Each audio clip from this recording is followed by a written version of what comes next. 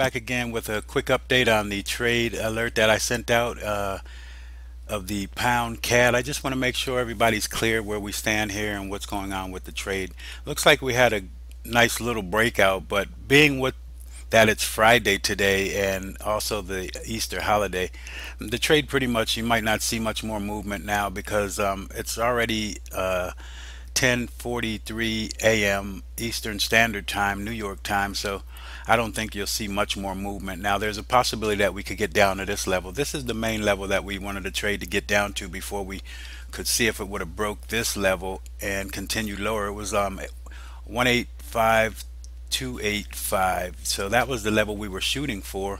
We got pretty close there, and now prices started to retrace. We're getting far from the Kijun-sen, so I don't know, you might see some ranging in this area before maybe you get a break lower. So I think being that it's Friday and the end of the weekend, also the Easter holiday, it's probably best to close out this trade. So you're looking to see, currently you probably have about a good 60 something pip profit. So it's not a bad short little trade just for the quick time, because you had the opportunity to get down to this level, as I said, 1852.85. Also, we could have moved it up closer to this level, as you see some support and resistance here. So it's pretty much a zone, an area where you have that support and resistance. And I like to make my levels zones. So if I was looking at a zone, I would have put it in like this. This would have been the bottom of the zone, and maybe I might have kept it at here because you got this long wick and then you have a close here. So that's my zone. Wanted to see price get into that level, but again, being that it's Friday, I suggest that you probably close out the trade and take the little bit of profit that we've had here. And there's other alerts that'll be coming out again soon, so just stay tuned. And thank you guys, and have a great holiday. Happy Easter, and God bless. So long. Alright traders, I'm back again with another quick video. Just want to show you a trade that I made. I was in this trade, and then we had the NFP happen today, so I happened to stay in the trade and made even more profit. So what I'm looking at is the New Zealand dollar US dollar on the daily time frame. So I didn't really trade Ichimoku. Okay, I had the Ichimoku support and resistance levels in here, and that's also, you see this brown line here, this is going to represent the support and resistance of the Kumo cloud at the top upper level. And then you see the blue line here, this is going to represent the Kijun support and resistance level.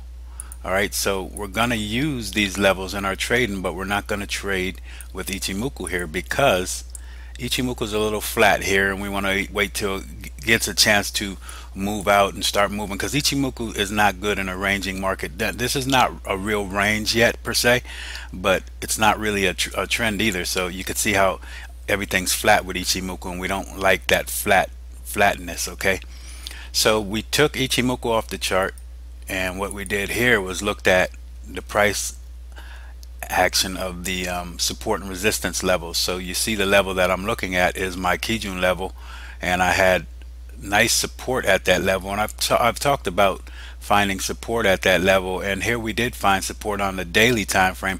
So I traded that daily time frame big doji here, and I yielded some profit. And then today was the NFP, and it came into my advantage, and then I took this down to the 4-hour time frame because it's Friday, guys, and I don't want to leave this trade open over the weekend. It's Friday, and it's also the Easter holiday, so no need to leave this trade open. I really would love to leave it open, but just those conditions don't really yield it for me. So what happened was, when I saw the long wick up here, I put my stop loss. I had my stop loss here when NFP started, and then I had a nice move, and then I moved my stop loss all the way up to doji that was developed here. Now price has moved even farther down, but I had a doji here, and I put my stop loss there, and I allowed it to take me out. I figured if price was going to go higher, it would go higher. If not, it would hang around here, because today's Friday, it's going to sit around. It's not going to do too much more movement now.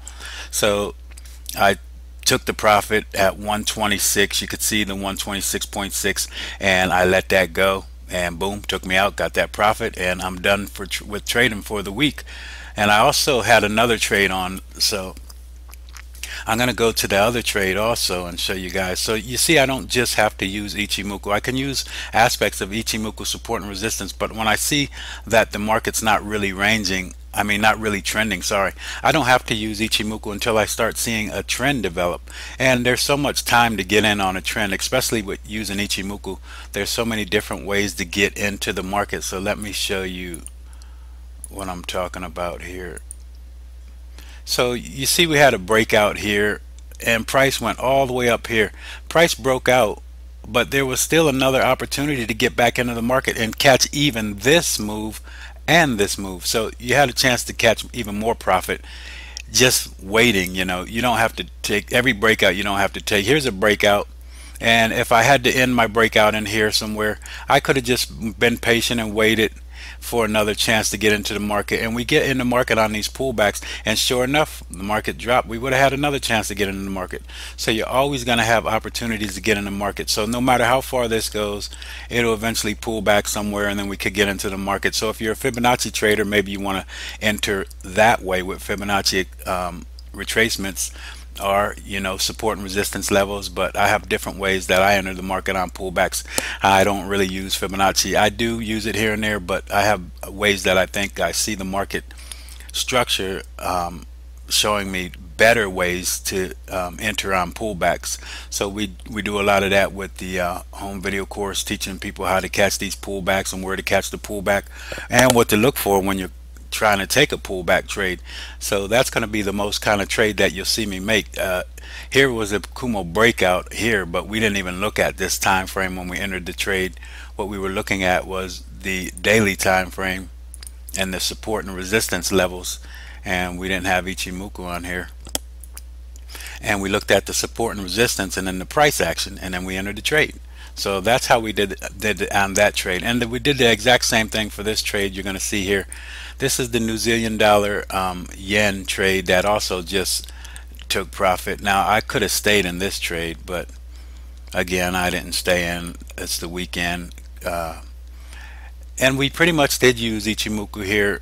You could see where price broke above the cloud, had a Kumo breakout, but then what this price do, it comes all the way back down. It even violated the Kijun level here, so there was a chance to get into the market. And if you take this to the 4-hour time frame, you'll find a better opportunity to get into the market. All right, but let's go back to the daily. And when I traded this, I'm looking at the support and resistance level, and I just wanted to remove Ichimoku from there and trade that. And then I'm trading that pullback at a support and resistance level. I found that level, and then you just enter on the price action trade, and that trade yielded me 140 pips today. So today I closed out with 126.6 and 140.7 pips on 2 trades made this week. And then also I sent out a trade to every person who basically signed up for my signed up for my newsletter. So I want to show that trade. And that trade is this here, the pound CAD. I sent this trade alert out to people, as I said, who just signed up for my newsletter. So you didn't have to be a member to get this trade alert. And I could do that here and there. I'll send out these trade alerts. But I looked at the daily time frame, and on the daily time frame, what do we have? We have a Kumo breakout. So that's something that I've been teaching forever with Ichimoku, the Kumo breakout, because it's the most easiest and simple and basic trade entry to get into, and you see it happen a lot. And when you get a breakout, sometimes you get good profits. A breakout here yielded a little bit of profit, price came back, came inside the cloud, nice price action, breakout, and look how much profit that yielded if you were able to stay in the trade that long. All right, but then here's another breakout. Now the only thing here, I sent this alert out yesterday, and then I told people to look at the 4-hour time frame, because we're entering based off of this Kumo breakout, but we wanted to look at the 4-hour time frame. And when we look at the 4-hour time frame, we want to get a candle close below that cloud, because we had a breakout on both time frames, which was really strong signal there. So when you had that breakout on both time frames, we took the breakout based off of the daily time frame, not really the 4-hour time frame, but we found a better entry here. And here's where we entered the market right? So when we entered the market here, price came back up a little bit and stalled a little bit. So I don't know if people were quick to get out of the trade, but you have to give trades a chance to move. If you were patient and stayed in the trade, you could have yielded some nice profit. Let's see about basically how far did this thing go. Could have had a good 89, 90 pips, but right now you're about close to 50 or so. So I was looking at this level. I wanted to make sure that this was the level that we tried to get down to. You could probably move this level to a certain couple of places. I like to see this is another level where you might have marked here, but I moved it down to here and then I made a zone. I make zones based off of wicks. So this is the top of the zone, the bottom of the zone. I think if it wasn't Friday, I would really let this trade run, but being that it's Friday and Easter holiday at that, I think traders, if you're in this trade still and you already saw this trade alert that I sent out and you're in this trade, I think you should cancel your trade now with the little bit of profit that you have, probably about 50 pips now. But I wouldn't leave this trade run over the weekend, because the thing about this trade, I think this trade is reaching a pullback level where it may start to pull back. So you may get price pulling back when it opens up, and then there will be another opportunity to get into the market. So you could look for that opportunity next week. All right. So, but I think now it's just time to take profit, because it's not a good time to leave trades open right now over the weekend. Pretty much the big boys are done trading right now. It's the holiday weekend. NFP just took place, so they're probably done with trading. They're done for sure. So I think we should be done also, right? We get the little bit of profit we have and we could look for next week. All right. So traders, that's about it for now. I'll be back next week with something.